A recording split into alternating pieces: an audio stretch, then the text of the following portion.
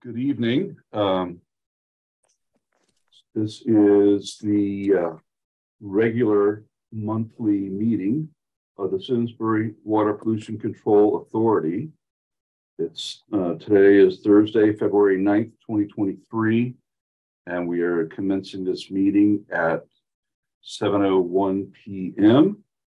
We are being live streamed, and my name is Paul Gilmore, and I'm the chairman of this authority. And we have, with everyone who's a member of the authority, announce their presence on this at this Zoom meeting. Michael Park, Jay Sheehan,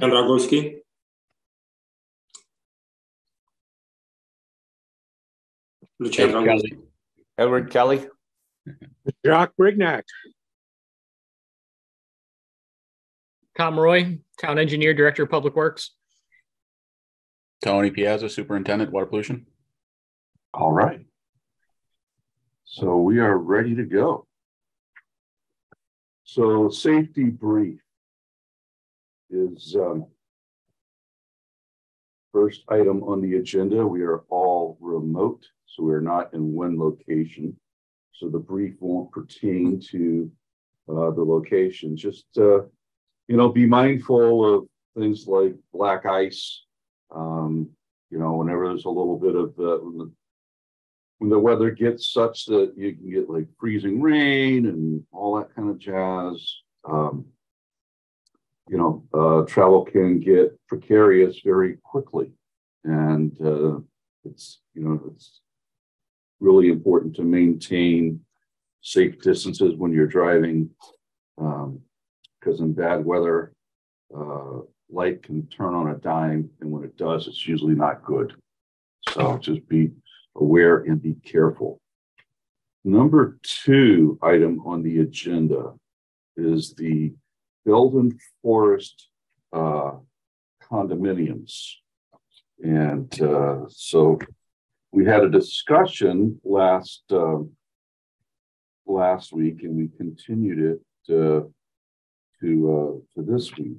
And I think it was a pretty healthy and robust discussion last week. And I've also had some further thoughts about it that I kind of wanted to share with this body and kind of see your thoughts about that. So, Tom, can you share this document that I have that's called Belden Forest Court, a retirement community? Yep. Okay. Can you guys all see that? Yep. Okay, so this is publicly available information that I got off of the internet from the website for Belden Forest Court. And one of the things that I noted about, their self-description is that, this community really does, in some very material respects, appear to be functioning as a business. And I note, for example, that for safety, right, each unit is equipped with 2 emergency call signals. The system summons assistance immediately. There's a staff member present 24 hours a day to ensure that the residents in the buildings are safe. So they for the convenience of the residents, they have such things as a beauty salon and a barber shop that they operate within the premises. They provide, weekly cleaning services, weekly linen services that are routinely performed. So in large measures, they are providing hotel-like services in substantial measure. it really is some sort of an alternative living facility for elderly care, albeit arguably not one that's regulated, but that's not within our domain. They provide transportation. They got a van that they provide, transportation services to people within the community. They put together programs for people within the community to socialize and remain engaged. So I think in large measure, this facility really doesn't resemble, a condominium. It doesn't really resemble an apartment complex either, because of all of the services that are being provided. And yes, it does permit individuals to own their units, and they are individually owned units. But I think the real driver here is that it's more in the nature of a business that is an alternative living facility, with all of these high level of services that are provided. So I think that it's appropriate for this to be classified as a essentially within the business, and not as how we classify residences. So that's kind of my thought in reviewing this. And so I wanted to see what you all thought about that. Okay, I was not at the last meeting, but my thoughts are this: if we are to look at what would be the ideal world in our billing policy, it would be that everybody is individually metered, and our billing would be based on flow, actual flow.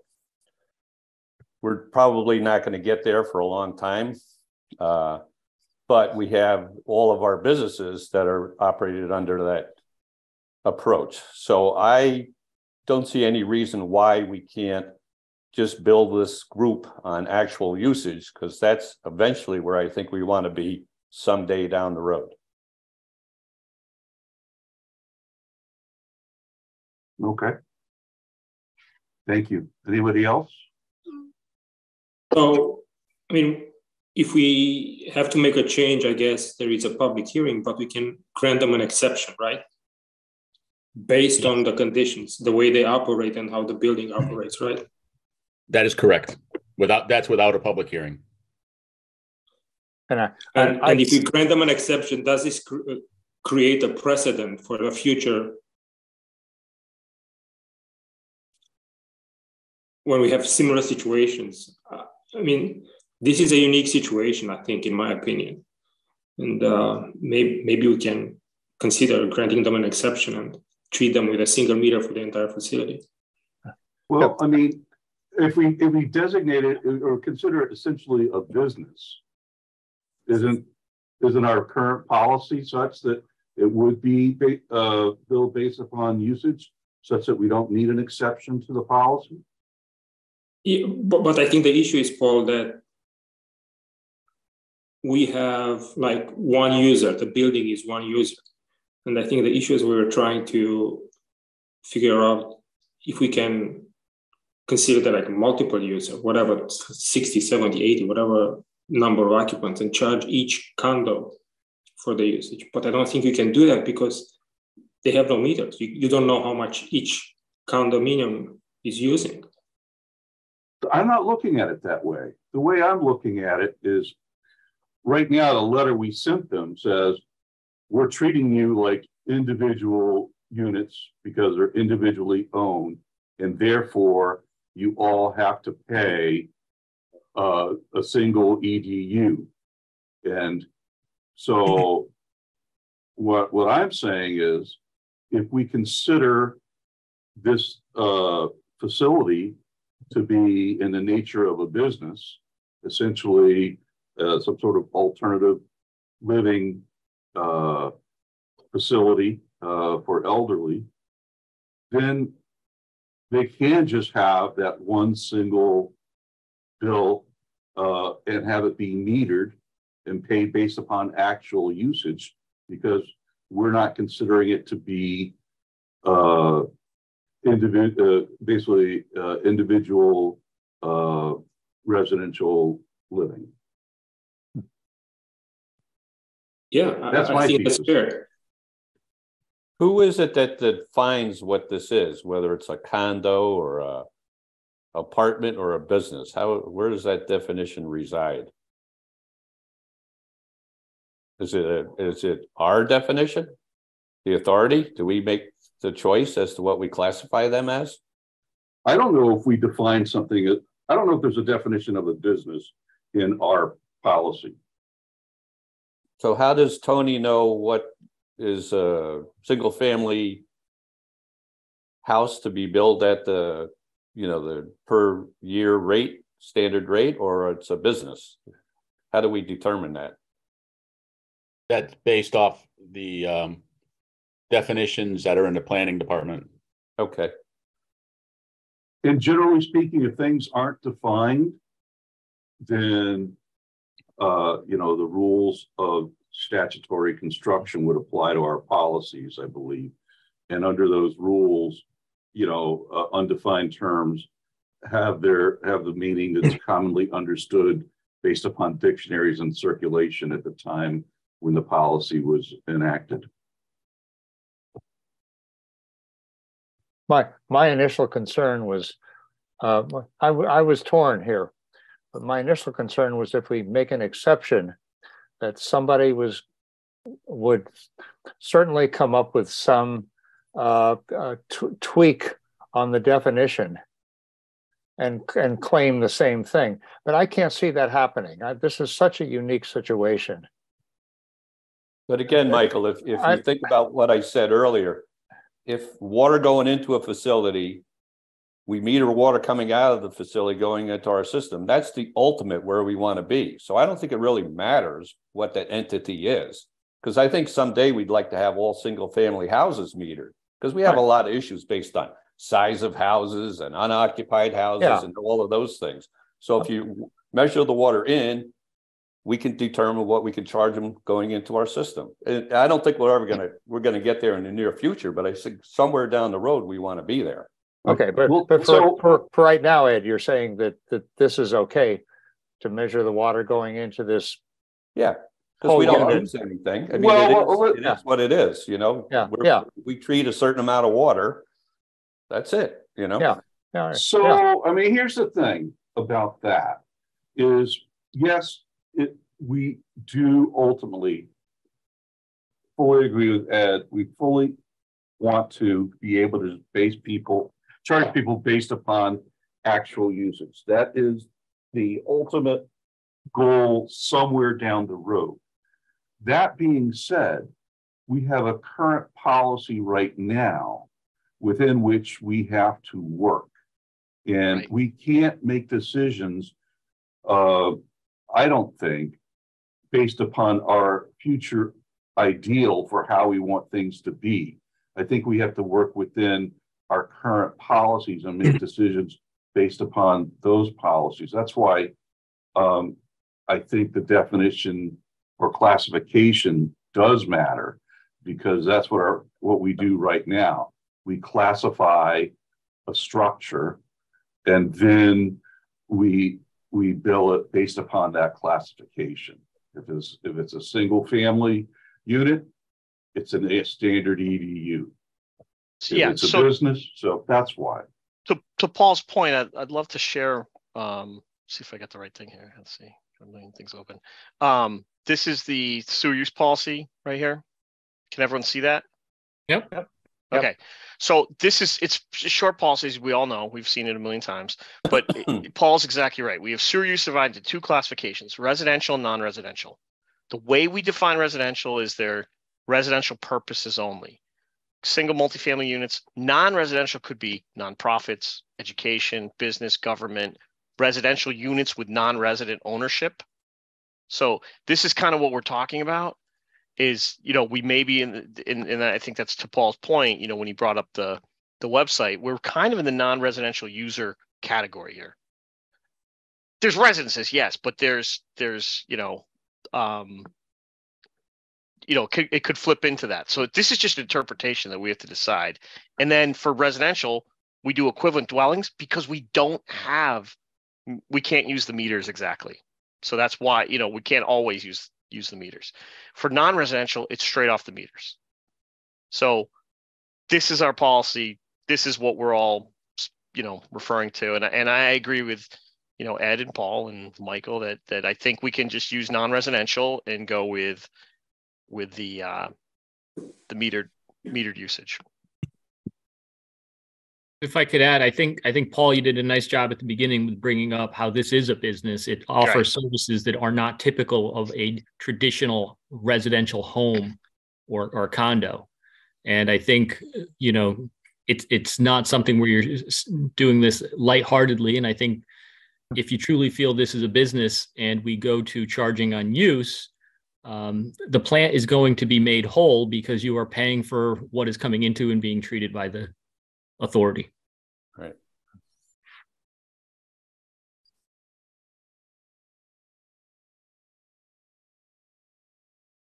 So residential units with non-residential. Right. I moved it. Sorry. Go ahead. Non-residential ownership. To me, that is apartments, right? That's basically what that gets to. That's right.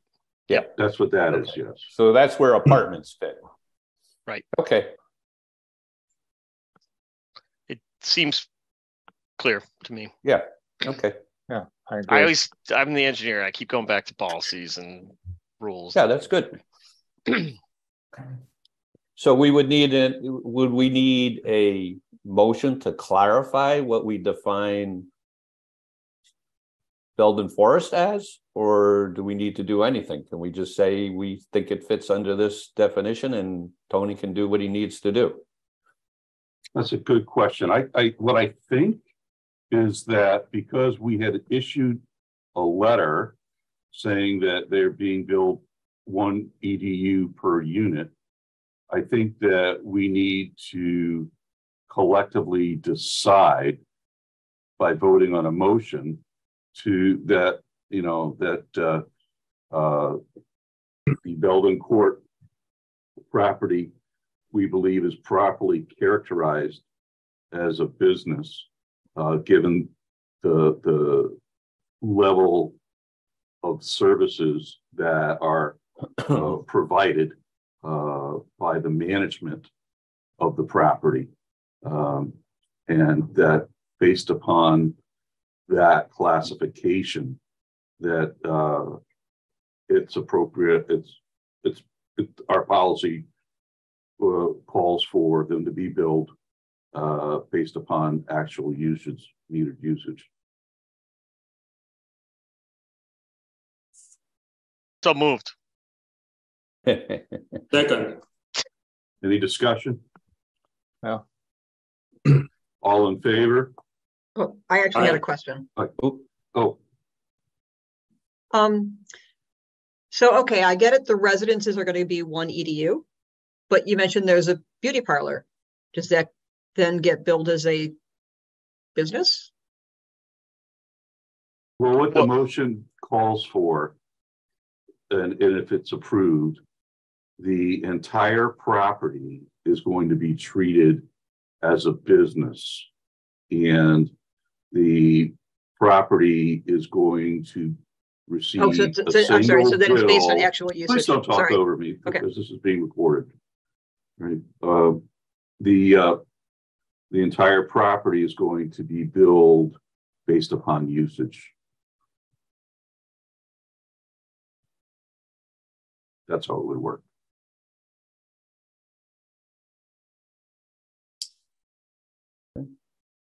Did we finish the motion? Did it carry? We did. Okay. And we were having any discussion? All right, all in favor? Raise your hand and say aye. Aye. Aye. All right, the motion carries unanimously. All right, next item on the agenda. I'm sorry, Tony, will you prepare an appropriate letter to Yes. implement that? Okay, Yep. great, thank you. Dino Nobel assessment request, item number 3. Who wishes to speak to this?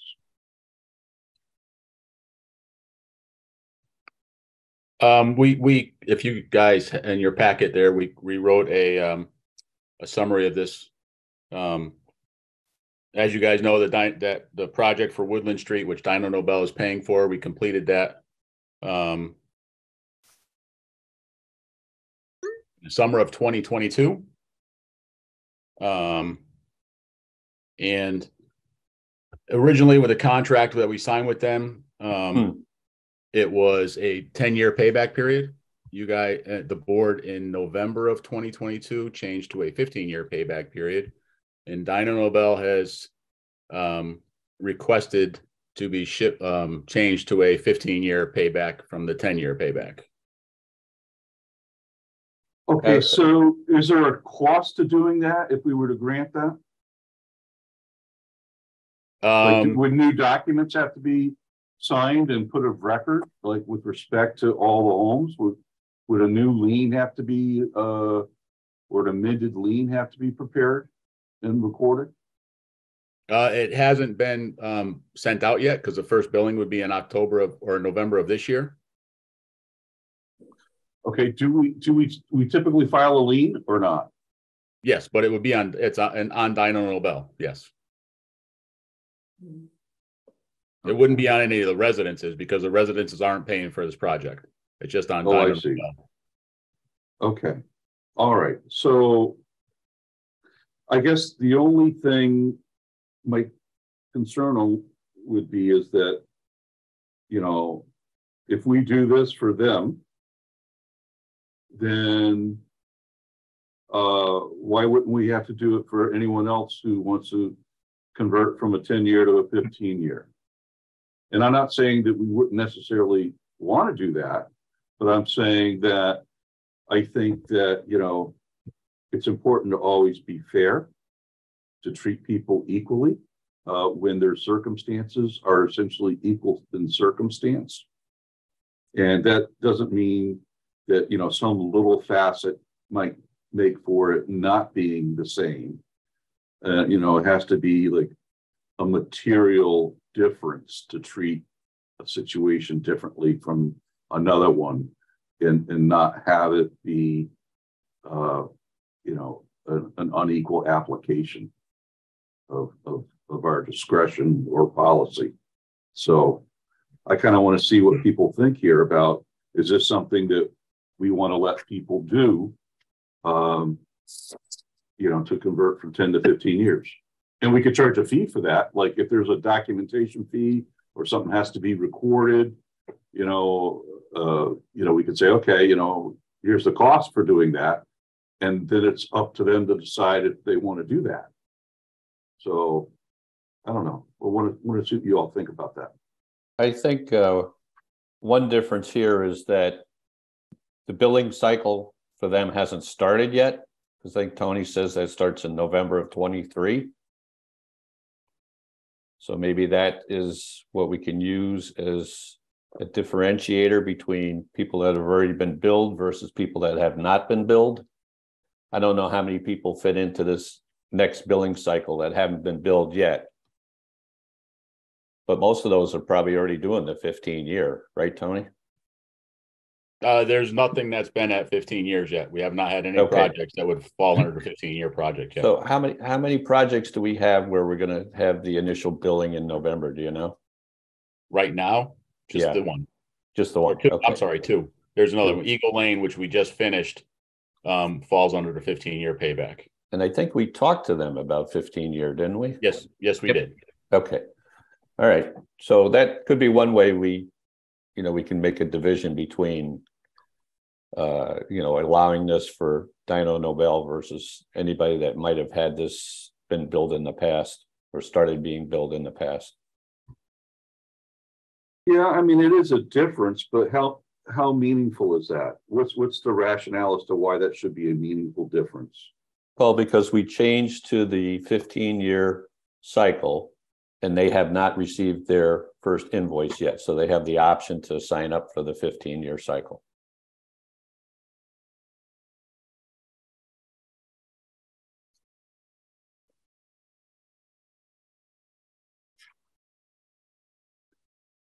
All right, I could be on board with that. But the thing is also, I mean, I just think what's going to happen is we might see people come to us and say, can I change this to a 15-year, my 10-year to a 15-year? I think we're going to see that at some point. And then we're going to have to take maybe that's a decision for another day. But I just see that coming down the pike. How much of a difference is it usually, Tom, if it's going to be 10 years versus 15? Well, I mean, it's interesting because I don't think we would see very many people wanting to switch. One, because the rates have gone up substantially for the town's bond rate in the last year. We used to be somewhere in the neighborhood of 2%, and I think now we're predicting somewhere around 4%. So it's literally almost doubled. The other thing, I think the town would be reluctant to get into the business of refinancing or redoing the numbers. Part of our payment plan, which is unique, is it's simple interest. So as time goes on, you actually pay less each year. So I don't think new people coming in would be an issue. I think the bigger issue is, where do you guys want to be? We haven't billed them yet. When we set this up, they were predicting on 10 years. In a way, they get a nice benefit because we just barely missed getting them into last year's billing cycle. So they're actually already on essentially an 11-year plan. Do we need a comment from the finance department on this? On finance, no. That I talked to the tax collector who is in charge of the getting the assessments going, and she said it has whatever the board decides, that's what they send out. It does not have any but talking about the case where we've already had the 10-year billing cycle, well, going back and extending that to 15 years, what type of a burden would that be for the tax collector? There might be a legal issue with that because the the lien is already put on the property. Yeah. So it might be a legal issue to have to change that. Okay.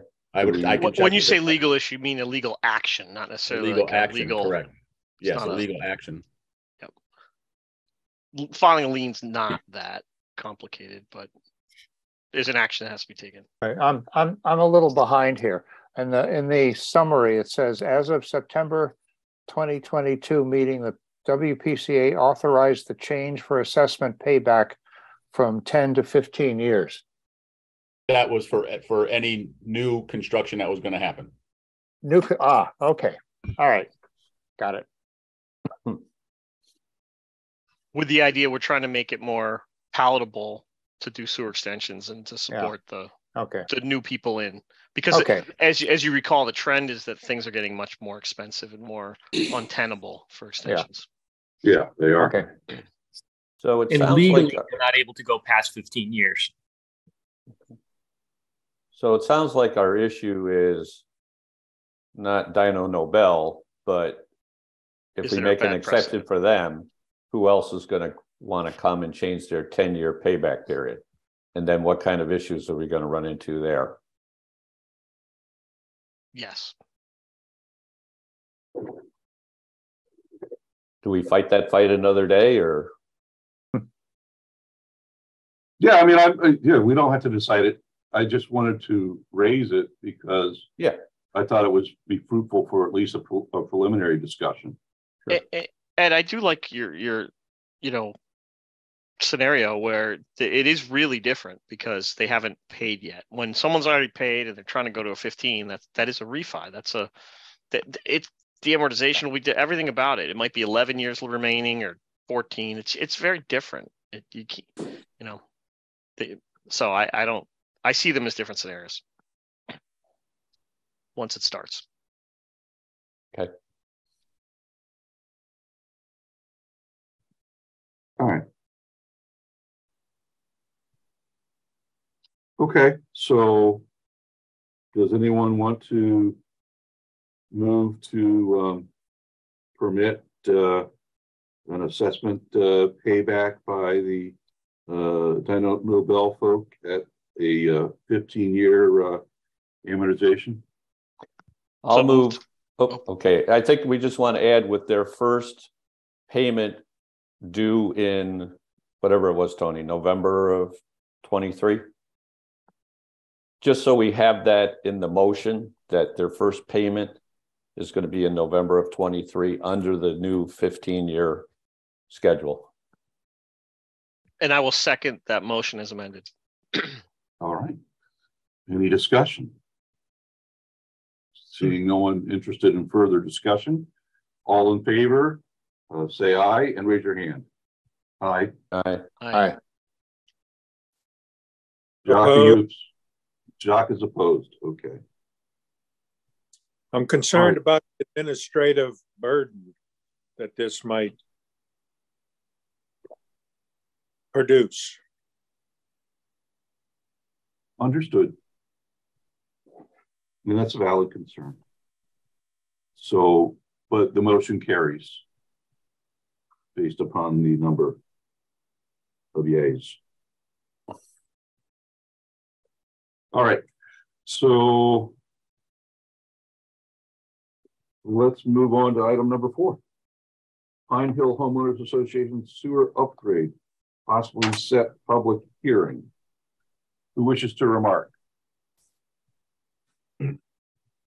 The board had a public hearing back in December regarding this project with an estimate of $975,000, which was above what the association had originally approved for the project. So they wanted to go back and vote on it themselves again.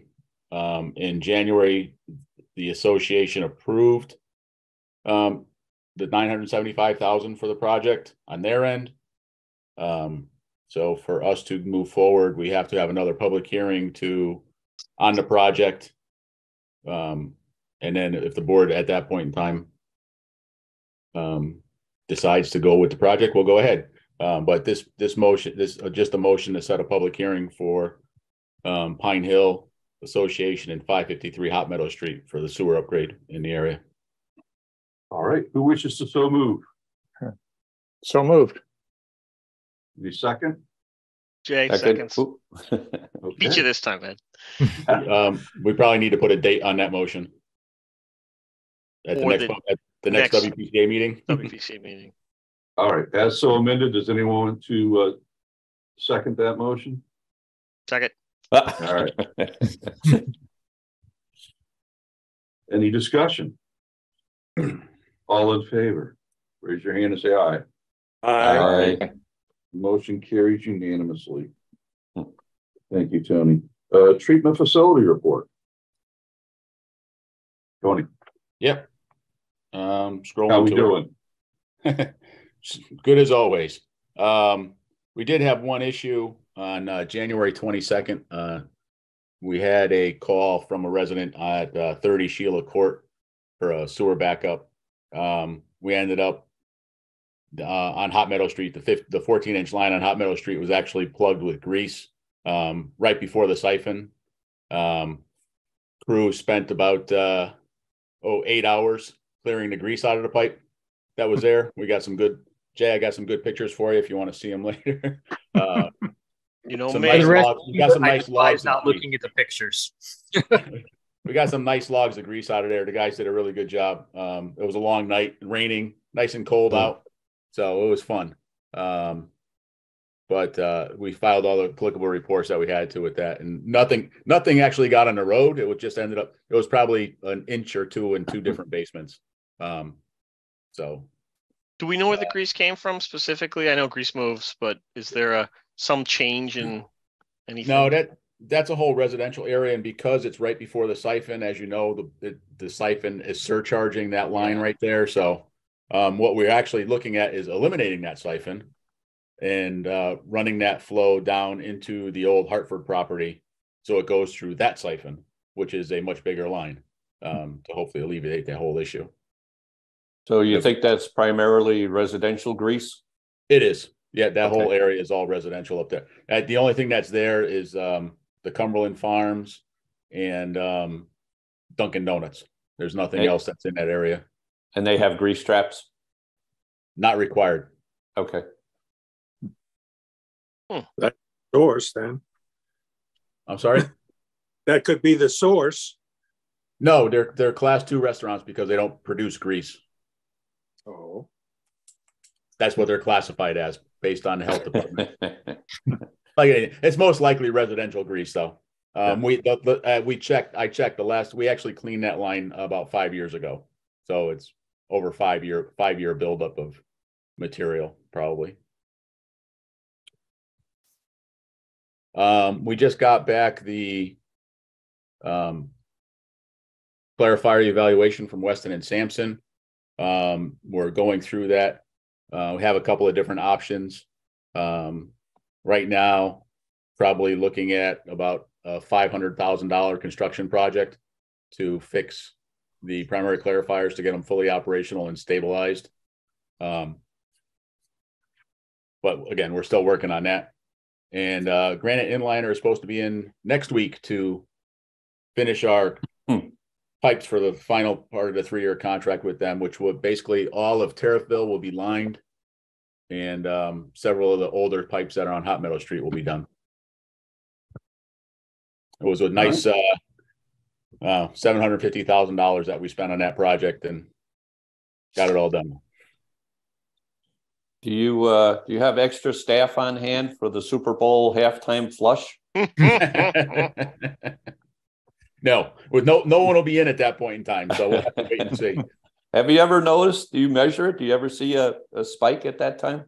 No, like anything else, it's all time of day dependent. You know. Yeah. Everyone's home at 6 o'clock at night doing stuff. So. Yeah, that's true. Tony, with the lining being completed, would we have the ability to put a rough quantity together of I&I that we've taken out of the system? Yeah, we can look at the flow trends from the Tunxus pump station and see what it actually reduced down to. I just think it's one of those things that, you know, has been done that just an amazing value in terms of prolonging the life of the sewers that we have, but we're also now only treating water that needs to be treated, and we're not letting groundwater into the system that then costs all the way through the process. So.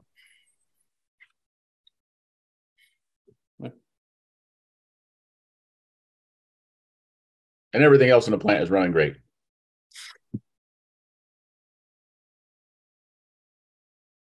Good.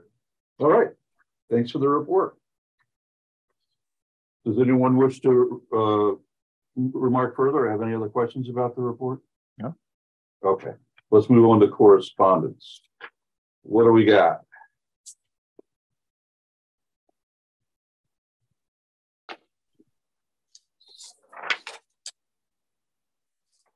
I don't think we have it. Do we have any correspondence other than? I don't see anything.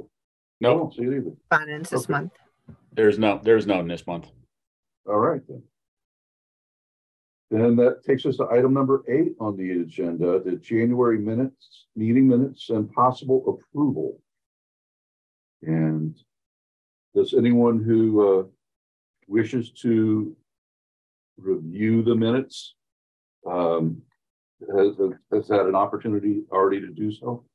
Or does anyone need to take a couple of minutes to review them now? All right. So does anyone have any questions or concerns about the minutes as presently written? Okay. That being said, I would entertain a motion to approve the minutes as stated. So moved. Thank you, Jock. Thank you, Dr. Park. All right. Any discussion? There's never discussion on this. All right. All in favor? Say aye and raise your hand. Aye. Aye. Motion carries. One abstention. Right. You weren't here. That's great. So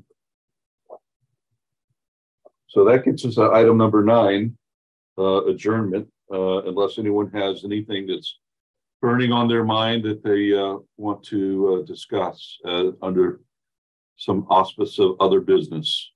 Well, I have a lot that's burning on my mind, but none that's relevant to this. So I'll back off. On that note, I'll make a motion to adjourn. All right. Anyone second? I'll second. I'm not going to entertain discussion on adjournment. I'll just put it to a vote. All in favor? Say aye. Aye. Aye. Good to see you all.